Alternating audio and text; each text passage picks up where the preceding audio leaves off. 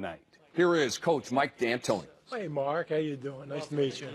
Nice to meet you. Some thoughts about James's play in the second half. Another day for James. I mean, he's done it all year, and he really stepped up. We were struggling to make shots, struggling really to have any kind of rhythm or play, and James just put us on his back, and he's been doing it for a while now.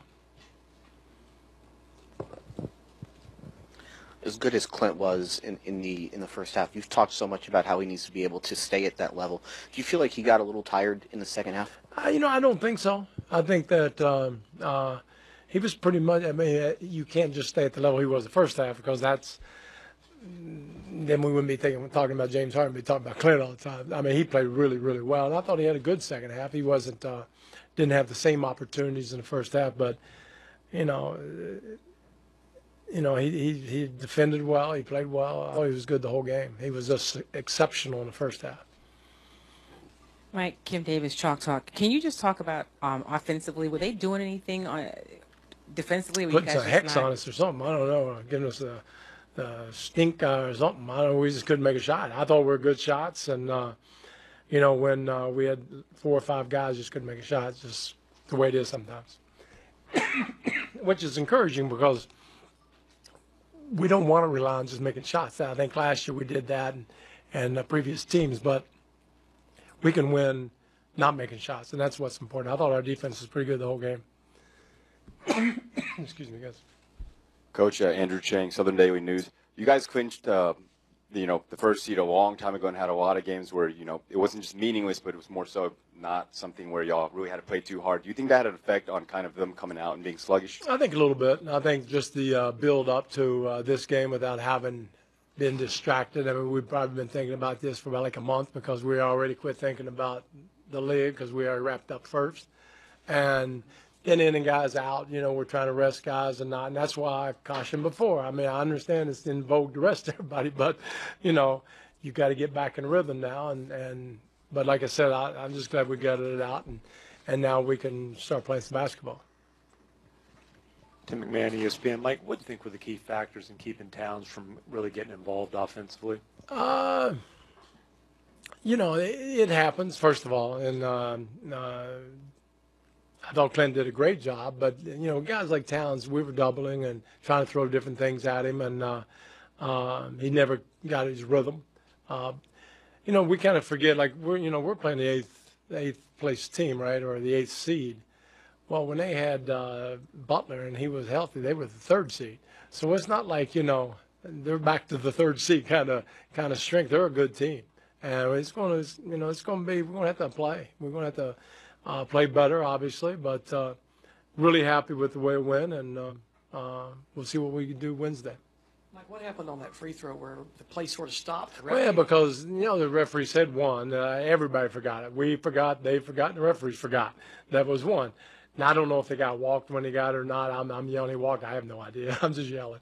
I was wondering what was happening, and they just took off. And it's one of those things we should have been aware of it a little bit more, or they just gave us the rope-a-dope and they took off. I don't know. But whatever happened, it wasn't good, was it? Jonathan Fagan, Houston Chronicle. In games like this where you are getting your usual shots, but they're just not going, James normally just keeps feeding them. Was there anything that led you to see that he was going to just try and score and take over, or anything said that he was going to just look for his own shot rather than keep sort of going to those same threes? Well, I think, to be honest with you, I think he would have gone there if they were open, because they did a lot of staying at home, and they gave us a lot of, James 2-on-1 at the rim, and I think he recognized that and took advantage of it. I don't think it was a conscious, they're not hitting. I think he has complete faith in him, and I do too. I mean, we take him, we lose that way, so be it. But he's just making the right play every time. A little bit is dictated by their defense, and a little bit that he was just filling his oats, and he was going after it. Mike, Brian Smith, Houston Chronicle. You've been with Clint for 2 years now. How much has his game evolved, especially when it comes to his confidence and being able to feed him early and really get you guys going in a game like that? A lot, first of all, and I told him, I don't know if I told him, I told you guys, but he was sitting at the kids' table at the wedding for a long time, and now he's up to he's given like toast and stuff like that. He's up with the guys, and they're having confidence in him. So he's matured a lot, and especially in the eyes of the other players, just the confidence they have in him. I mean, he's terrific, and he's really good. I think he's probably unevaluated. Probably won't be this summer when he gets paid, but right now he is. And people kind of sleep on him a little bit, but he's one of the better centers in the league. All right, guys. Good. Somebody get Mike D'Antoni a cough drop, please. All right, highlights of Game 1, how the Rockets beat Jimmy Butler and the Timberwolves. Wolves in the playoffs for the first time since 2004. That was the year Kevin Garnett won MVP. Clint Capella was a rock star in the first half. He had 20 points. Yeah, he had 20 points, and as Coach said, they were basically taking away their three-point shot, and they were playing two-man game in the middle, and it was Harden and Capella, who combined for a total of 68 points together. So those two definitely, read the defense well, as Rose just did here also. I heard a tweet, D. Rose to the line. He had 16. Jimmy Butler had only 13. Yeah, Jimmy Butler didn't have his best stuff tonight, but nice jab step three going right there. Minnesota takes the lead, 36-34. Back comes Clint Capella, one of 3 rejections in the game. He had 24 and 12. Yeah, 24 and 12, and those 3 rejections came up big. And again, you see he and Harden playing a two-man game in the middle of the floor. Look at James Harden. Oof. Dance on him. Uh-oh. Is that a walk out there? Nah, that was just sweet. Okay, we're going to see it close. In between cross, step back. That's 2 steps, right? A lot of people are complaining calling a walk. It's Harden's new version of the step back. It's the Euro on the jump shot. Okay. Nice.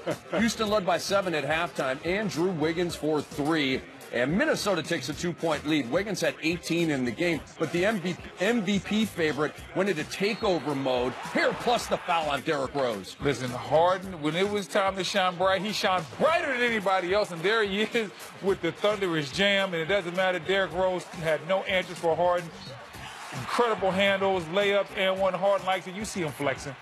44 points. 5th 40-plus point playoff game of his career. We go to the 4th. Jamal Crawford, 4-3. Big 3, big-time shot maker. And, Minnesota kept close. They kept doing the right thing.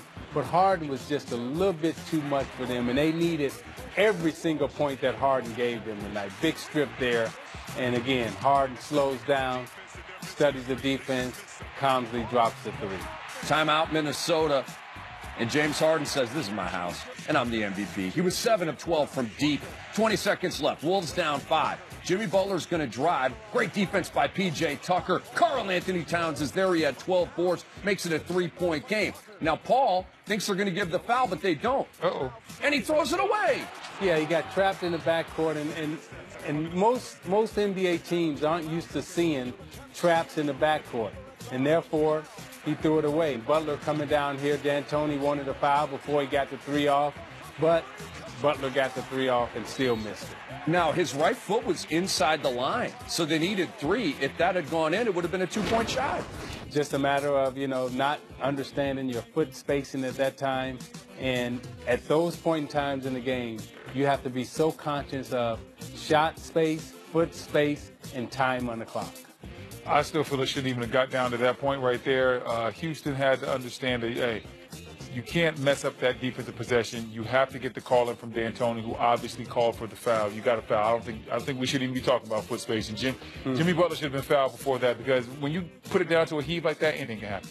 So we have heard from Mike D'Antoni. We've heard from you, great gentlemen. Now we hear from Minnesota Timberwolves head coach Tom Thibodeau.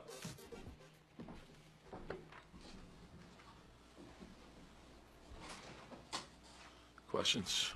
Hey, Coach. Glenn Hill with the Houston Chronicle. Can you talk about Jimmy and Derrick's individual defense on James Harden in the second half? Yeah, I mean, there were several plays in which, I thought we defended well, and he made, and James is that type of player. I mean, we've seen it all year.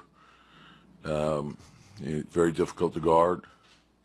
Basically, you have to guard him with your whole team. And it's not just his scoring, but his playmaking, all the things that he does. What did they do to really limit Karl and what he could do on the offensive end? Well, the switching and the double team, so and he's got to be more active. Hey, Coach Kim Davis, Chalk Talk. Before the game, you talked about the Rockets' defense. Was it what you expected? Did they do anything more, or is this just? Yeah, no, they're good. They're very good, and they're tied together. They do a lot of switching. Then after the switch, they read the ball extremely well. They react. They swarm, and so you got to make good decisions. You got to make good plays. You have to have the ability to read and react. What did you see in this performance tonight that gives you confidence moving forward in the series? Well, I thought we did a lot of things well. We didn't finish quarters the way we would have liked. They're a great team. We can't have lulls. And, I thought we were in position at the end to have an opportunity to win the game. So we want to take a look at the film, see where we can improve. And, we know how they're a great team. So we got to play for 48 minutes. Can't have those lulls that we had. When you say Carl has to be more active, clearly he's the focal point of their game plan. How does he do that? Well, you run the floor, you kick the ball out, repost, keep moving around, search it out, get to the offensive board. You got to sprint around. That's that's what. And you learn, when teams are double teaming you, that's what you have to do. You have to make the right play. And so you have to also get to positions in which where it's difficult for them to double team. And so transition's a big part of that, but you got to run the floor. Phipps, can you build upon a performance like tonight where you had multiple guys contributing offensively in light of Cat not giving what you guys needed offensively? Yeah, well, the important thing, it's not a one-on-one game, and so everyone has to understand that. So if they're going to double team, that means it's going to be easy for other people. And if they're going to switch, we have to make the right reads. And so if we're making the right plays, the game it will tell you who's going to get the shots. And as long as we take good shots, then I think we're going to score. We're usually we got to the line 28 times. So, that's a good thing. So I thought Wig got going and got hurt with foul trouble. I want to take a look at how the game was called because I thought, Teague was in foul trouble also. That hurt us. I thought Derek gave us a good lift off the bench. Thought Jamal gave us a good lift. Thought Jeff in the second half got aggressive, and we need that. We need him to attack. So the rebounding I thought was strong. Anyone else? Thanks, Coach. Yeah. All right, so Tom Thibodeau with his comments, and we now welcome in Joe Borgia, NBA Senior Vice President of Replay and Referee Operations. And Joe, let's start in Cleveland with an illegal screen call on Larry Nance Jr. Can you walk us through what the officials were looking for in this particular instance?